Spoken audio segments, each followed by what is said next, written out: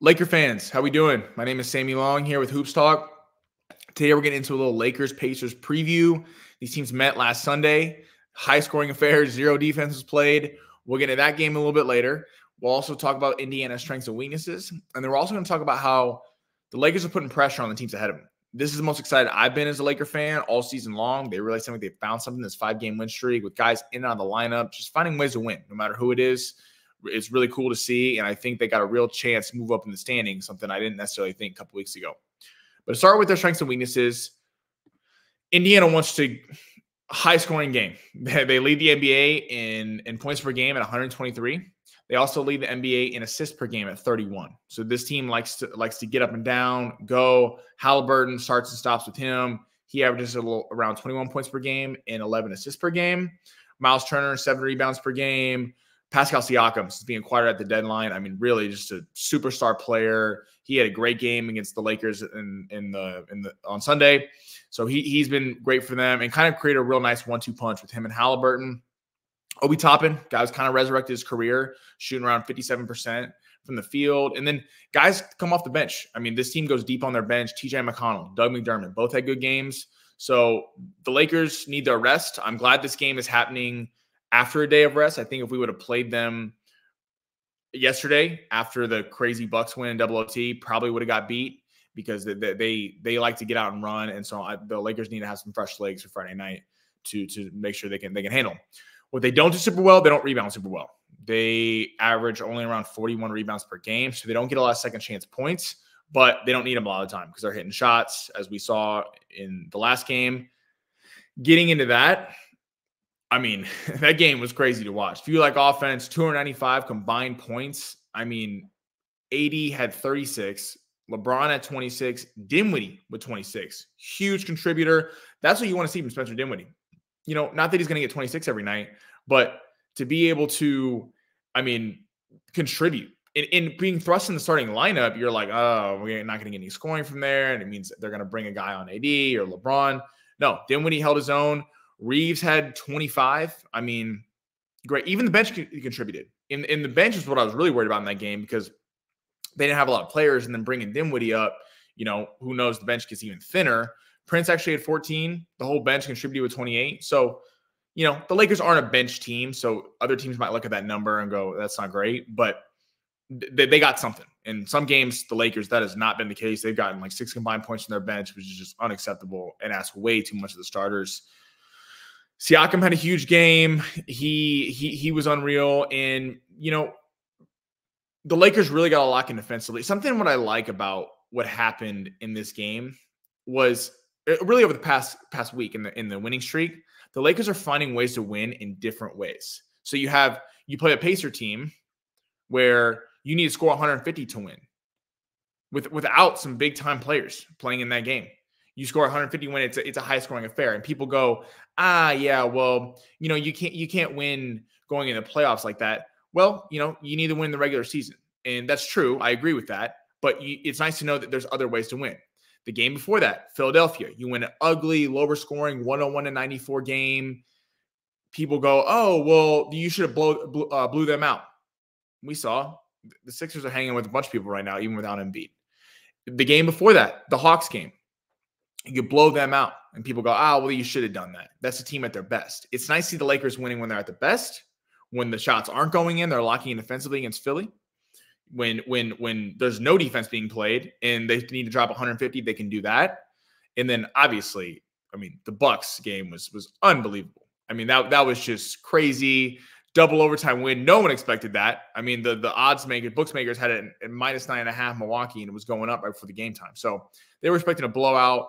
It says a lot about this team that without LeBron James, you go down 19 in the first quarter, you're down 19 at one point in the fourth. That's where a lot of teams go, let's pack it in. You know, we have an excuse. We're not going to get killed. We didn't have our best player. No, what they did was, you know, boxing. They bit down their mouthpiece and finished the job. I mean, that was an impressive game. Best win of the season, in my opinion. And that gives you, you know, was Alvin saying in every postgame show, Lakers got to go 4-2 on the road trip. Everyone kind of wrote that in as a loss because obviously we beat the Bucks in a crazy game 3 weeks ago, thinking a little revenge game in Milwaukee, no LeBron, and the Lakers pick one off, which was huge. Then you followed up with Memphis. This team's showing a lot of grit. You get up huge, everything's working right. Darvin Ham takes Rui, Reeves, and LeBron out the game for some reason in the third quarter. It's kind of lackadaisical. They're not playing. Memphis gets the lead all the way down to 7.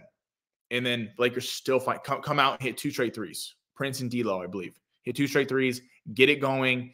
And that's what's most been encouraging to me, is that they're finding ways to win games. Now, with this game upcoming, you know that they're going to want revenge. The Pacers are only a game up from the Heat in their plan, so that they got a lot to play for. This is not like a team that's just kind of, we're sitting pretty in the 2-3 spot. We know we're going to be here, so we don't have, we're going to take it lighter, even though we're going to play. No, the Pacers need this game. The Lakers beat them in the in-season tournament, and they beat them last Sunday. Beat them at their game, which is all offense. So you know that they're going to come. It's going to be in Indiana. Crowd's going to be rocking. Lakers got to have energy. I hope they got in the ice baths. They did everything because, obviously with the Tuesday game going double overtime, Wednesday it was looking like we were able to rest all our guys, and then they cut it to a point where we couldn't. Now they still got the win, so it's all good. But so Friday, this is going to be a high-scoring game. Now, even if you lose to the Pacers, there's still a chance to go 5-1 on the road trip, which is what people, thought would be great before the Milwaukee game. But man, if you can beat the Pacers, then you got the Nets. That should be a victory. It's the Raptors and then Wizards, or Wizards Raptors. These are all very winnable games, and it's exciting. So, but the Lakers need to have some fire, because this week has been interesting in terms of games, because Milwaukee wanted to get revenge against us for the Friday night game 3 weeks ago. We want to get revenge on Memphis for absolutely mollywhopping us a couple months ago. Now, Pacers want to get revenge on us tomorrow night. And then we want to get revenge on the Nets, who came in and just destroyed us in LA in a game that everyone kind of wrote in as a Laker W in early January, I believe. So it's interesting. I'm glad they're keeping that high energy. That's what I love to see from this team. And hopefully it continues in this tomorrow night, because they're going to need it. Talking about them putting pressure on teams above them. Kind of got into that 5-game win streak. Lakers are 2 games back right now from, or 1.5 games back from Sacramento as I'm making this video, 2 games back from Phoenix, and 2.5 games back from Dallas. There's not really a game on tonight on the 28th that totally matters for the Lakers, because, the Bucks are playing the Pelicans, but you're probably not catching the Pelicans. That's probably not happening. Obviously, it'd be great. It's just good to see teams lose. It sucks that the Sixers couldn't beat the Clippers last night, because the Clippers have kind of been in a free fall. And of course, Denver can't come through for us, which is unbelievable. The one time I'm rooting for the Denver Nuggets, they can't beat Phoenix. But tomorrow night, obviously the Lakers play, need a victory there. And then all the things that we're rooting for. We're rooting for the Mavs to beat the Kings again. Heading into their 2-game series, because the Mavs beat them bad in Sacramento the other day. Whoever won the first game, you want to win the second game. You don't want to see them split, because then it's just they're kind of treading water with each other. Hopefully the Mavs beat the Kings. Going to be tough, obviously, in Sacramento again. They just beat them, but hopefully Luka and Kyrie can pull one out for us. Hornets, they could pull something together against the Warriors. The Warriors, I'm not as worried about the Warriors, because they're just seem like being a free fall. Draymond's getting ejected from games. They barely beat the Magic. It's Steph heroics is what they need. Steph's emotional when Draymond gets ejected. Kerr and Steph are calling him out after the game. I'm not worried about them at all. Obviously in a 1-game scenario, they can be very dangerous, because Steph Curry's an amazing player, Hall of Famer. But, and then you have Magic against Clippers. Would be great if they could win. Thunder against the Suns. This is the big one. Come on, Oklahoma City.